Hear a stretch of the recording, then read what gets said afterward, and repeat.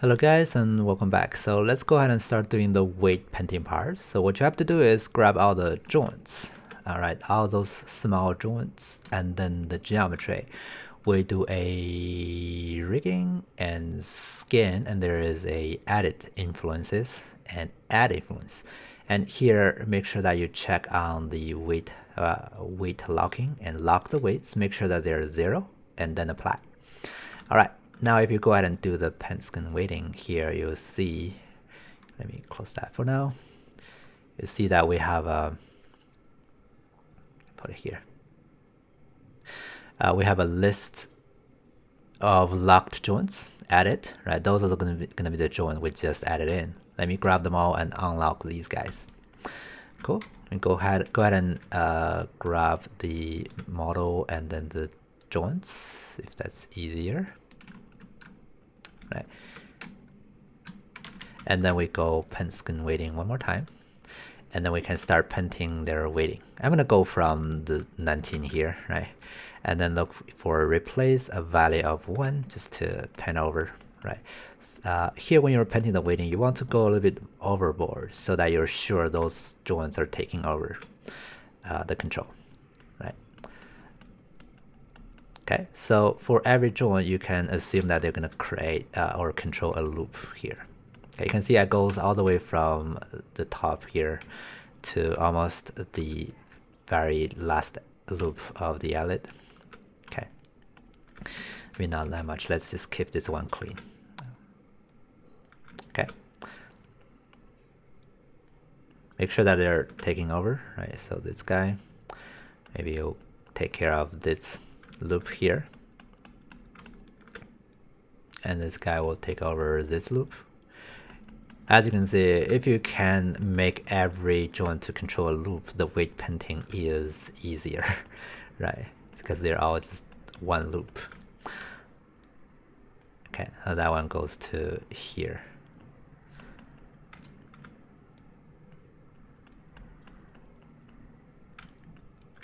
All right, the last one. This one can control a bit more because there are 3 loops.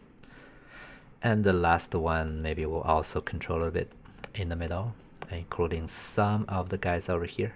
We can go back and forth just to be safe, right? We go to the middle and we just go back and just make sure that we pen over that again and making sure that we're having exact control of this area.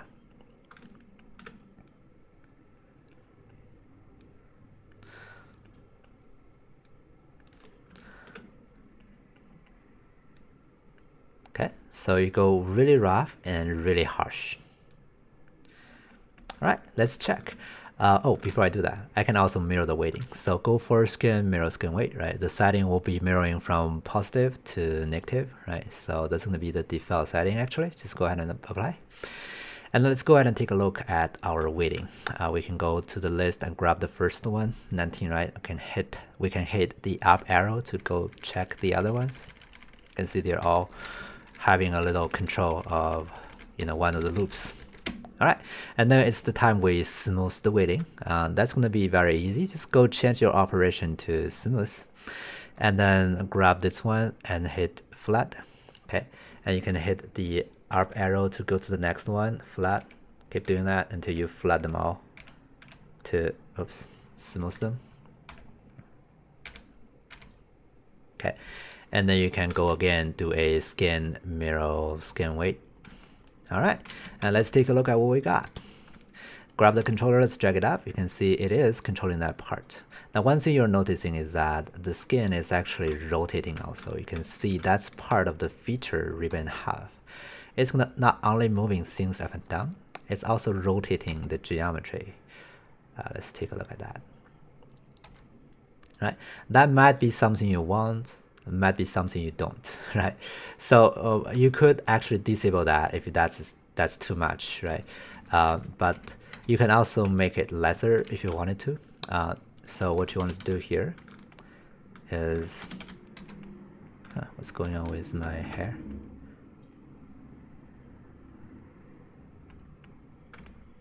Maybe that's just the memory of the video card. It's having trouble.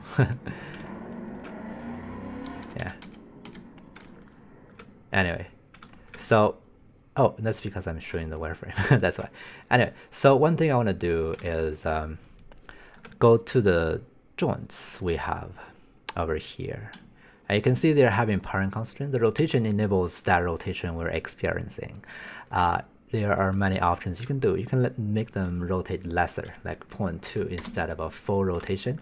That way, when you drag things up and down, you can see it's doing rotation, but maybe not that much. Let's see if I can.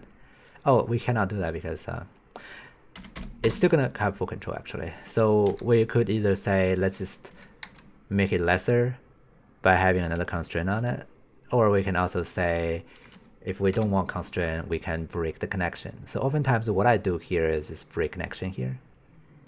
Okay, but there's a possibility if you wanted to still be rotating, you could create another constraint, right? And you change that to something smaller, right? That would work.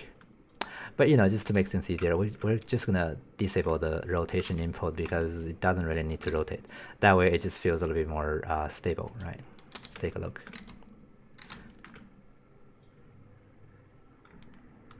All right. If it's easier, we can also disable the visibility of the joints. That way we can see what's going on here. Okay. So now we have all those controllers to be able to move things up and down like that. Now we can do some final cleanup to the weighting. We can grab the head, and then we can use the head to smooth out the top and the bottom. Okay. And we can also make this part to be controlled a little bit more by using replace 0. This is dangerous, so don't use it too much. You only use it when you're cleaning things up. You can make 2 of the loops to be absolutely having no input from the head. That way they are going to be distributed to the other joints on the eyebrow.